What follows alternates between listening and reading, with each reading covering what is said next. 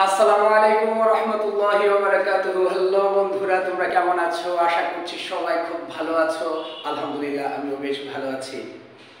আজকে আমি নুরুজ্জামানুল্লাহ আবার তোমাদের সামনে দাঁড়িয়ে আরেকটি নতুন টপিক নিয়ে কথা বলার জন্য। আমরা গতানুগতিক ধারায় যে টপিক নিয়ে কথা বলছিলাম, আজকে সেই টপিক নিয়ে কথা বলবো। আমরা পড়াচ্ছিলাম টেন্সের দুইটা টপিক আপলোড দেওয়ার পর আজকে আমি টেন্সের প্রেজেন্ট ইনডিফিনিট টেন্স নিয়ে ডিটেলস কথা বলবো।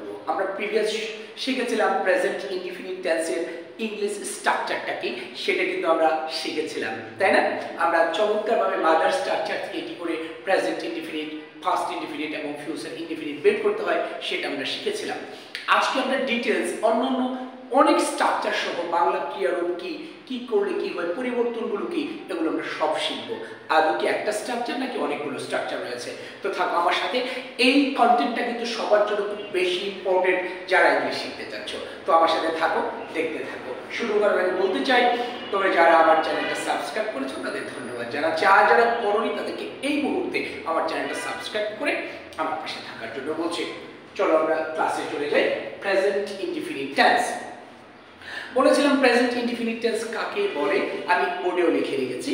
ইনডিফিনিট এর বাংলা কি বলেছিলাম? ইনডিফিনিট এর বাংলা বলেছিলাম যে সাধারণ, আর প্রেজেন্ট এর বাংলা কি? বর্তমান। তাহলে প্রেজেন্ট ইনডিফিনিট মিলে কি হলো? সাধারণ বর্তমান। তাহলে প্রেজেন্ট ইনডিফিনিট টেন্স সাধারণ বর্তমান কাল। আমরা কিন্তু বুঝে গেছি সংজ্ঞাটা কি, মানে বর্তমান কালের কোনো সাধারণ কাজকে প্রেজেন্ট ইনডিফিনিট টেন্স বলা হয়। তো সাধারণ কাজ বলতে আমরা কি বুঝি?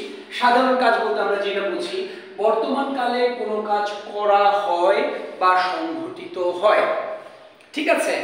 হয় এমনটা ইন জেনারেল, দৈনন্দিন কাজ যেটাকে বলা হয়, রেগুলার ওয়ার্ক যেগুলোকে বলা হয়, হ্যাবিচুয়াল টাস্ক যেগুলোকে বলা হয়, অভ্যাসগত কর্ম, দৈনন্দিন কাজ, এগুলো হলো প্রেজেন্ট ইনডিফিনিট টেন্স।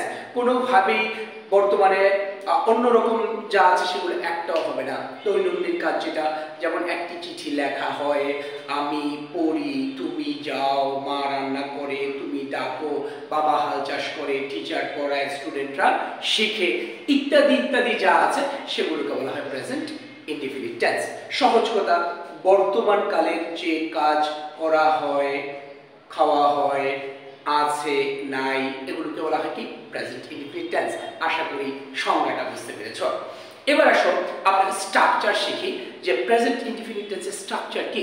আমরা ওই যে মাদার স্ট্রাকচার থেকে যে স্ট্রাকচারগুলো বের করেছিলাম সেগুলোতে কিন্তু প্রেজেন্ট ইনডিফিনিট, পাস্ট ইনডিফিনিট এবং ফিউচার ইনডিফিনিট এগুলোকে আমরা বোঝানোর চেষ্টা করেছি। তোমরা চমৎকারভাবে কিন্তু কালকে সেটা শিখেছো, এবং যারা এখনো ক্লিয়ার হয়নি তারা আমার টপিকগুলো, কন্টেন্টগুলো দেখছো আর প্রতিদিন অনেক অনেক কিছু শিখছো। তো সেটা তো রয়েছে, যেমন আমি বোর্ডে লিখে রেখেছি।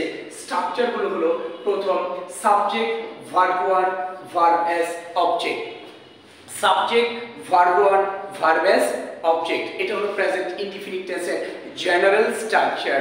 ইন জেনারেল যে স্ট্রাকচারটা সেটার নাম হলো subject, verb one, verb S, object. বিগত টপিকে কিন্তু আমি একদম চমৎকারভাবে বুঝিয়ে দিয়েছি। এবার আসো যে শুধুমাত্র subject, verb one, verb S এটাই কি প্রেজেন্ট ইনডিফিনিট টেন্স, নাকি অন্য কিছু প্রেজেন্ট ইনডিফিনিট টেন্স হয়? তাহলে আমরা দেখলাম present indefinite, verb one, verb S. তাহলে আমরা যারা টেন্স কিছুটা পারি, আমরা জানি এম, ইজ, আর এগুলো কি প্রেজেন্ট কন্টিনিউয়াস টেন্সে ব্যবহৃত হয়। হ্যাভ, হ্যাজ এগুলো কোথায় ব্যবহৃত হয়? এগুলো প্রেজেন্ট পারফেক্ট টেন্সে ব্যবহৃত হয়।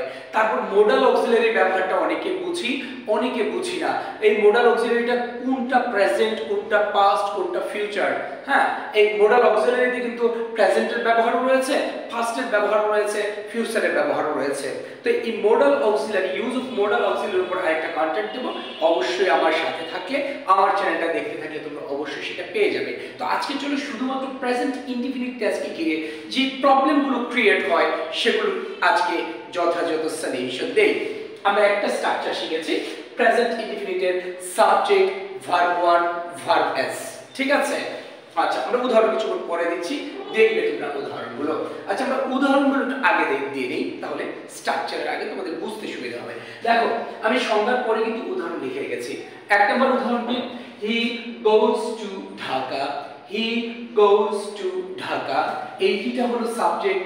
goes হলো verb to ঢাকা ঠিক আছে তাহলে হিটা থার্ড পারসন সিঙ্গুলার নাম্বার হিটা কি থার্ড পারসন সিঙ্গুলার নাম্বার এই কারণে ভার্বের শেষে s বা es দিলাম এখানে es হলো কেন এটাও আমি লাস্ট কন্টেন্টে বলেছি যে ভার্বের শেষে o x ch হ্যাঁ তারপরে s double s o z এগুলো থাকে সেখানে কি বসবে es বসবে তাহলে g o go শেষে রয়েছে o এই কারণে es দিয়ে আমাদের কি করতে হয়েছে থার্ড পারসন সিঙ্গুলার সাবজেক্টের কারণে এটা করতে হয়েছে এটা কোন স্ট্রাকচার এটা হলো জেনারেল প্রেজেন্ট ইনডিফিনিট টেন্সের স্ট্রাকচার যেটা এখানে লিখে রেখেছি subject verb 1 verb s object এই ফরমেশন রয়েছে he goes to Dhaka I play football ঠিক আছে they eat mango ইত্যাদি ইত্যাদি তারপর আরেকটা উদাহরণ দেখো you are a boy প্রশ্ন হলো you are a boy কোন প্রকারের টেন্স সেটা যদি তুমি জানো am is are cable present continuously বসে তাহলে তুমি ব্লাইন্ডলি বলে দেবে you are a boy present continuous tense কিন্তু আবার মনে হচ্ছে you are a boy এটা প্রেজেন্ট ইনডিফিনিট টেন্স তো why তুমি জানো যে am is are এটা প্রেজেন্ট কন্টিনিউয়াস এর জন্য তাহলে কি করে এটা প্রেজেন্ট ইনডিফিনিট হলো এটার স্ট্রাকচারটা মনে রাখতে হবে সেটা কি সেটা হলো সাবজেক্টের পরে am is are তারপরে নাউন কিংবা অ্যাডজেক্টিভ যদি থাকে সাবজেক্টের পরে am is are তারপরে নাউন কিংবা অ্যাডজেক্টিভ যদি থাকে তাহলে এই am is are যুক্ত সেন্টেন্সটা প্রেজেন্ট ইনডিফিনিট টেন্স এখানে বেসিক যে ডিফারেন্সটা পার্থক্যটা সেটা তোমরা একটু বুঝো am is are এর পরে যদি কেবল ভার্ব ing হয় কি হয় কেবল ভার্ব ing হয় তবেই প্রেজেন্ট কন্টিনিউয়াস টেন্স অন্য সকল ক্ষেত্রে প্রেজেন্ট ইনডিফিনিট টেন্স কথা মনে রাখবে তাহলে am is are এর পরে ing হতে হবে সরাসরি ভার্ব ing অথবা being বসবে কি বসবে being বসলে সেটা প্রেজেন্ট কন্টিনিউয়াস টেন্স এছাড়া am is are দিয়ে যে সেন্টেন্স গুলো হবে সেগুলো সব প্রেজেন্ট ইনডিফিনিট টেন্স এই কারণে you are a boy সেন্টেন্সটা present indefinite tense you subject are এরপর নাউন রয়েছে কি রয়েছে এই কারণে প্রেজেন্ট ইনডিফিনিট টেন্স আরেকটা উদাহরণ আমরা দেখি they have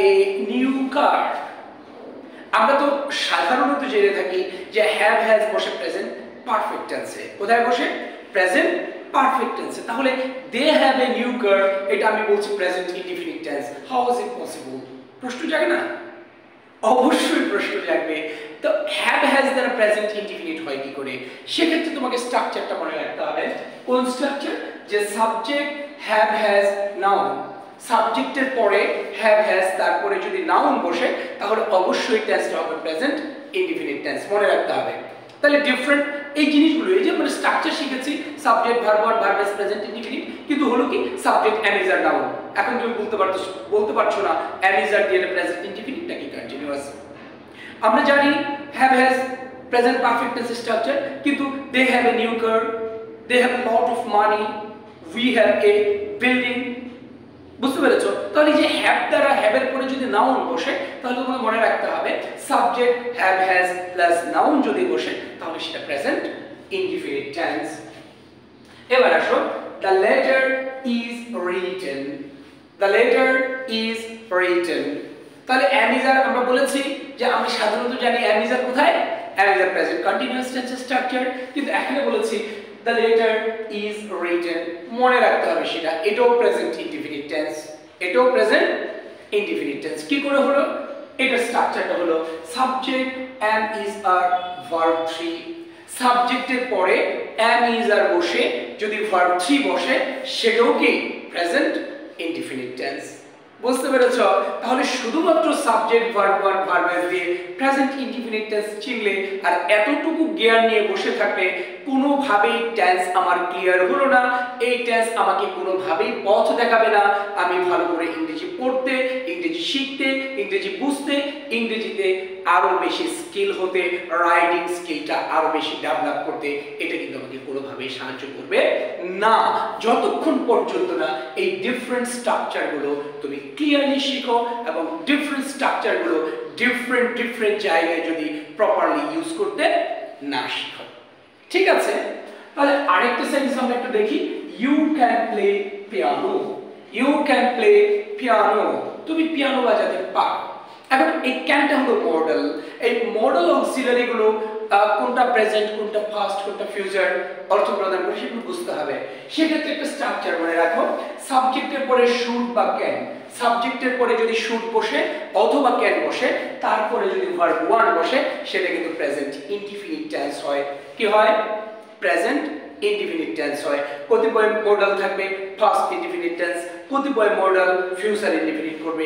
এগুলো আমরা যখন একটা একটা করে শিখবো। আজকে প্রেজেন্ট ইনডিফিনিট নিয়ে কথা বললাম।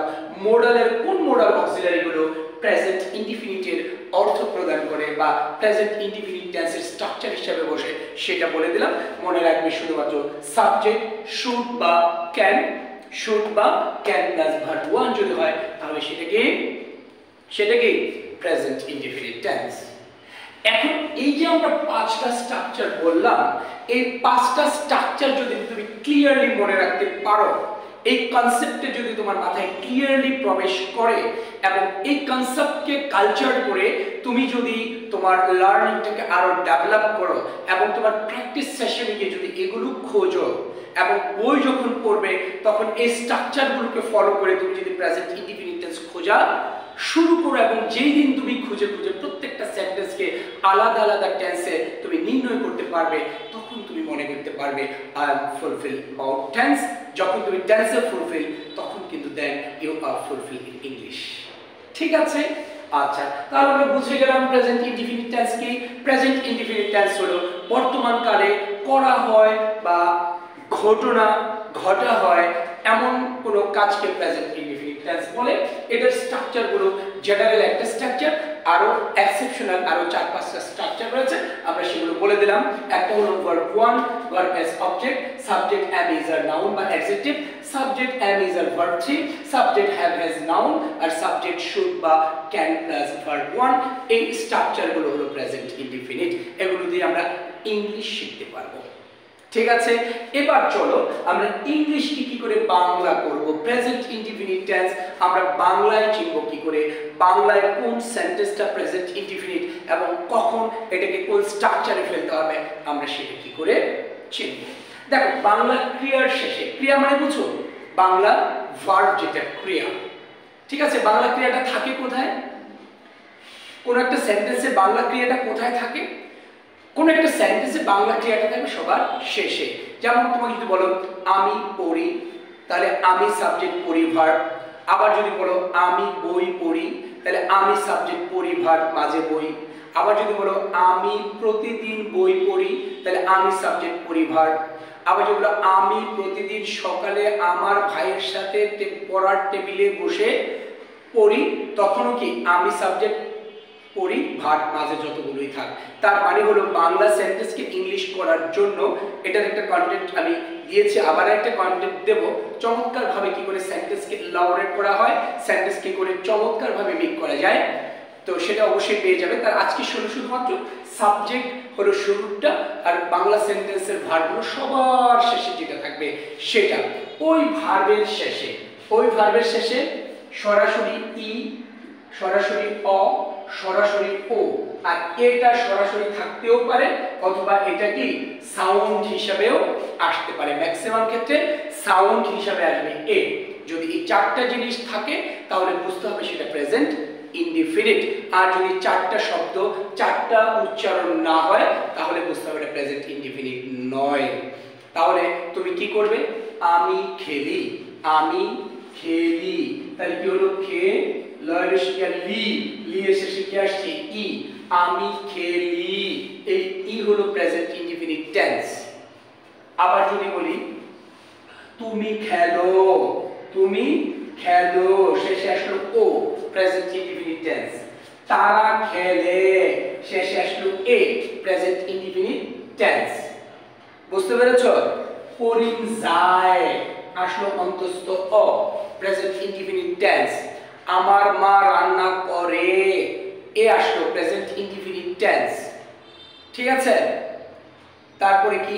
বাবা প্রতিদিন বাজারে যায়, এই যে যায় অন্তস্থ অ, এটা হলো প্রেজেন্ট ইনডিফিনিট টেন্স। এইভাবে তুমি সাইনগুলো খুঁজে খুঁজে বাংলা করবে।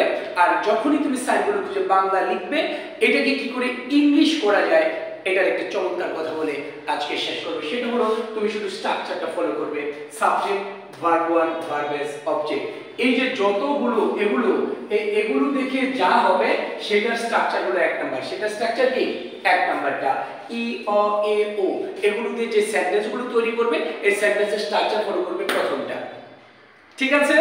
আচ্ছা, এবার আসো আছে বা নাই। আছে বা নাই, আমাদের মানে কি, আমাদের একটি গরু আছে, তাদের অনেক টাকা আছে, আমার কোনো বাড়ি নাই। এগুলো কি? এগুলো স্ট্রাকচার হবে subject have has noun. Subject have has noun, সবার শেষে যদি নাউন থাকে, আছে নাই এটা থাকলে তাহলে কি সাবজেক্ট হ্যাভ হ্যাজ নাউন। বুঝতে পেরেছো? তাহলে এই দুইটা স্ট্রাকচার করবে। আর আরেকটা স্ট্রাকচার হলো ওই যে হয়, একটা হলো করি ও এটা ভার্ব, আরেকটা হলো হয় হও। এমন যদি হয় তাহলে subject M is a noun. যেমন আমি হই ছাত্র, এই হয় আমি হই ছাত্র শেষে থাকবে নাউন, আর হয় হও এগুলো যদি থাকে তাহলে এটার স্ট্রাকচার হবে subject M is R noun. যেমন আমি হই ছাত্র, আই অ্যাম আ স্টুডেন্ট। আবার আমি নিয়মিত পড়াশোনা করি, আই স্টাডি রেগুলারলি। বুঝতে পেরেছো? তাহলে প্রত্যেকটা স্ট্রাকচার আলাদা আলাদা ব্যবহার রয়েছে। তাহলে ই, অ, এ, ও এগুলো দিয়ে কি subject, verb one, verb S. আছে বা নাই এই ধরনের সেন্টেন্স যদি প্রেজেন্ট ইনডেফিনিট হয় তাহলে সাবজেক্ট হ্যাভ হ্যাজ নাউন। আরেকটা হলো হও বা হই, হও বা হই, তুমি হও ভালো, ইউ আর গুড। সে হয় ডক্টর, হি ইজ ডক্টর। আমার বাবা একজন কৃষক, my father is a farmer. বুঝতে পেরেছো? তাহলে তিনটা স্ট্রাকচার। একটা স্ট্রাকচার হলো সরাসরি ভার্ব যেটা জেনারেল, আরেকটা স্ট্রাকচার হলো আছে বা নাই, আরেকটা হলো হও বা হই। এই তিনটা হলো জেনারেল টেন্সের স্ট্রাকচার। আর একটা হলো প্যাসিভ, আরেকটা কি প্যাসিভ, সেটা জেনারেল স্ট্রাকচারের প্যাসিভ, আরেকটা হলো মডাল অক্সিলারি ব্যবহার করে। তো এইভাবে তুমি যদি প্রেজেন্ট ইনডিফিনিটকে বিস্তারিত বুঝে শুনে তারপর যদি মনোযোগ সহকারে প্র্যাকটিস করো তাহলে কিন্তু টেন্স তোমাকে পথ অবশ্যই দেখাবে। এটাই বাস্তব, tense is the soul of English. এটাই বাস্তব, who knows tense well he knows English well. এটাই বাস্তব, tense can do everything in English language. বুঝতে পেরেছো? তো আজকে এ পর্যন্তই। ভালো থাকো। যদি কন্টেন্টটা ভালো লেগে থাকে তাহলে অবশ্যই শেয়ার বাটনে একটা টিপ দিয়ে তোমার অন্য সকল বন্ধুদের দেখতে সুযোগ করে দিবে। এই আশাবাদ ব্যক্ত রেখে আজকে এখানেই শেষ করছি। আল্লাহ হাফেজ। আসসালামু আলাইকুম ওয়া রাহমাতুল্লাহি ওয়া বারাকাতুহু।